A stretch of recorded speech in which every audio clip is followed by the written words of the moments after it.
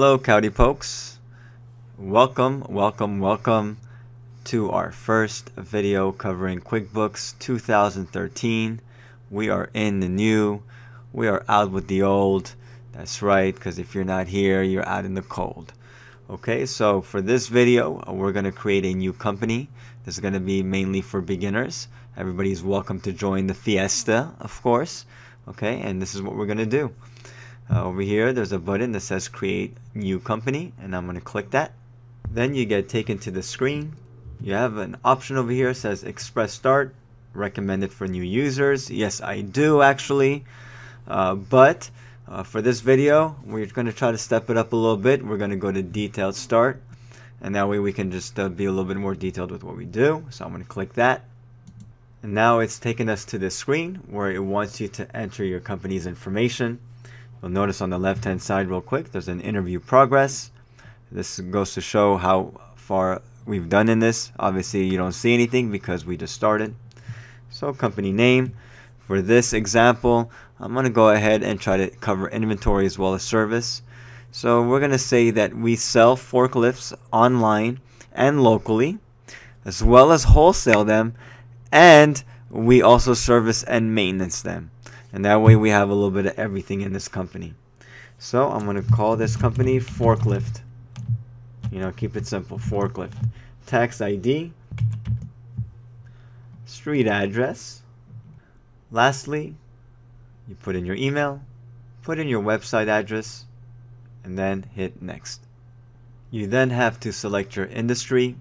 There's many to choose from, so take your time, make sure you got the right one unless you got the obvious choice.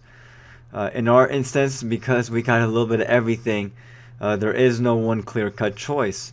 So what I did is I'm going to go ahead and pick the best one that I feel will meet everything. So the wholesale and the sales kind of meets all the sales part. For the service, I will just go ahead and enter it manually in there. It's no big deal. So you just pretty much pick what the core is, and the core is was sales, and then service was kind of a side gig. So I'm going to go ahead and hit next. Then you choose whether you are a sole proprietor, partnership, LLC, corporation, S Corp. For this instance, we are going to do S corporation. Hit next. Fiscal year, keeping it simple, January. I'm going to hit next. And now you get to choose an administrative password. You hit then next. And it wants to know where you want to store it, so I'm going to hit next. You are going to save it in your company files. It's saving, it keep the doggies rolling, it's rolling, it's rolling. Keep the doggies rolling. Next, you get to customize some features. As you can see with our progress interview bar over here, we are about a fourth way done, maybe a third way done. So over here I'm going to hit next. And what do you sell? Both services and products. So there you go. I'm going to hit next. Do you charge sales tax? Yes, we do. Some business refer to estimates as quotes, bids, or proposals. Yes. A lot of it is going to be yes, by the way. There's almost no reason to trim a lot of fat off because you never know when you're going to need it. So if you're not 100% sure, play it safe and go with the yeses, that you want to have them. Do you want to track sales orders before you invoice your customers? Sure, let's go ahead and track them. And then it's going to ask you whether you want to use progressive invoicing. The recommended is no. I'm going to actually change this one to yes because I'm a yes man. And why am I saying yes to this? It's because it's going to let me to pay invoices partially as I go if I need it. So for example, a consultant bills at major milestones in a project. That's an example of why you'd want to use it. Here's another example. A flooring contractor bills for partial payment before a job begins, when materials are delivered, and when the job is completed. So these are milestones, payments, and if you deal with a client to where you get payments at certain times for not everything, this is a good tool to use. The next one, if I want to keep track of my own bills, I'm going to hit yes. Tracking inventory. Do I want to track inventory? It says no. I'm going to make it yes. Then you're at track time. The recommended is no. I'm actually going to stick with no on this one. Yes, we finally have a no. Just for the reason of most of us will not track things on QuickBooks. If you do, then yeah, it's a good tool to have if you really need it. If you bill customers for time spent on the projects, pay hourly employees and contractors. So there's reasons why you'd want to do it. It all depends on your business, but for most of us, I would say it's probably not going to be something we use. And I'm going to click next. Do you have employees? Yes, yes, and yes. I like yeses to everything. That way we can play around with QuickBooks, and I can show different examples for different walks of life, because not everyone's going to need all these yeses, but everyone's going to need a certain different yes at certain given point. So I'm going to try to cover everything possible. Using accounts in QuickBooks. Look, that we're almost done. I'm going to hit next. Yes, beginning of the year. Let's make it clean.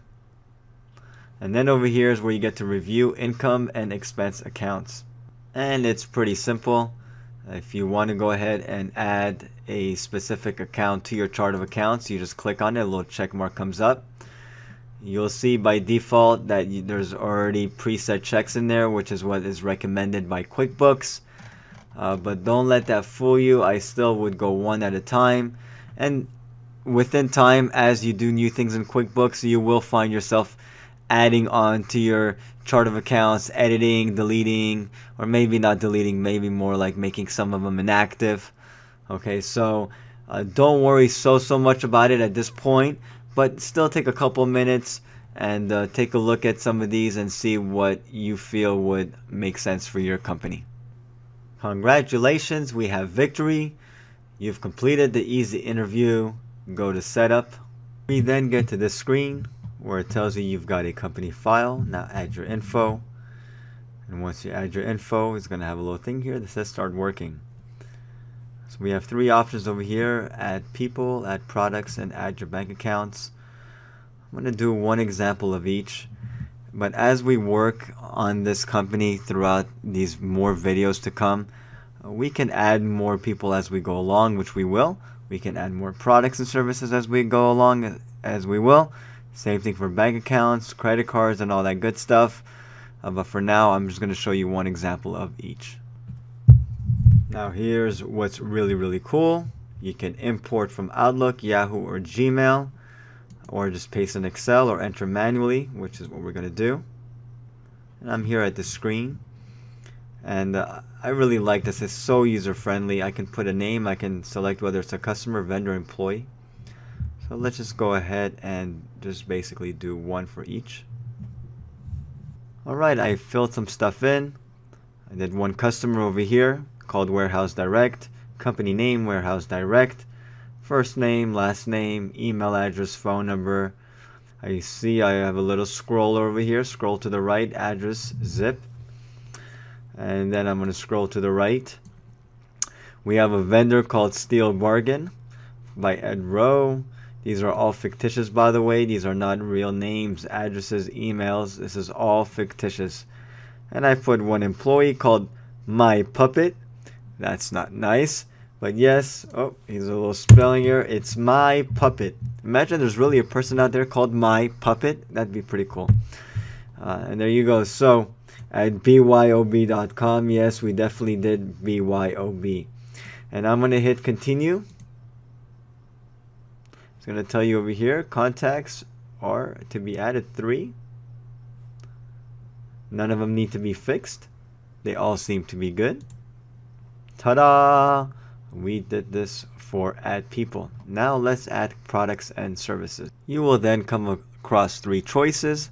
Service, which is if you're, example, a CPA, you're doing service, or an auto mechanic, you're performing service, unless you sell a part, then that's inventory. Then you have non-inventory part and inventory part.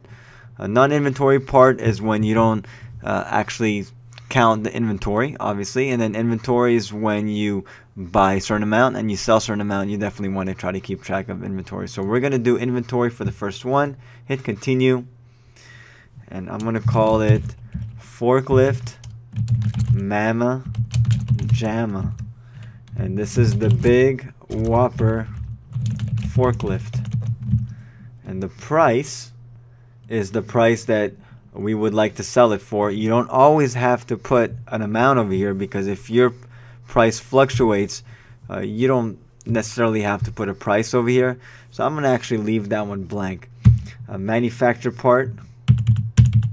And the cost, that usually stays about the same, but we can start to entering cost. So the entering cost for this one is $15,750.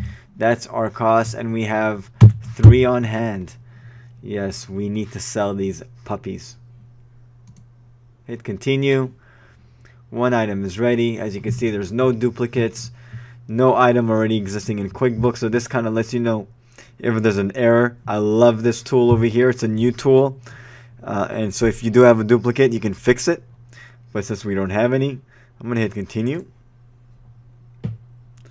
And we are done with products and services. But I'm going to add one more. I'm going to make it services. And so under services, I'm going to do one called engine service. Engine service on forklifts. And the price is to be determined, as every service could be different. And then I'll do another one just so you can see I could do multiple lines. And I'm going to do over here body service. Body service on forklifts. Same thing. I'm not going to put a price, as every service could be based on its own. And I'm going to hit continue, continue. And I have my products and services. Now I'm going to add bank accounts. Right, for account name, this is where you usually type in Wells Fargo, Chase, Bank of America, whoever you bank with. So I'm going to call this my bank because I own it. Not account number. Put in your account number, whatever that may be. Opening balance. This is going to be your opening balance as of when you're starting to record this. So the opening balance will be $15,025.50. And select an opening balance date. This is as of, and since we're going to start this January, I'm going to just pretend that this is as of December 31st of 2011. It's then going to ask you if you want to order checks. So you don't have to handwrite the checks. You can order some if you want. I'm not. I'm just going to hit continue. And we are back to this screen, and we are pretty much done. Add more, add more, add more has already been done. Start working. Is going to take you to the Accountant Center. And at this point, we're going to end this video, and we are going to proceed with more videos to come.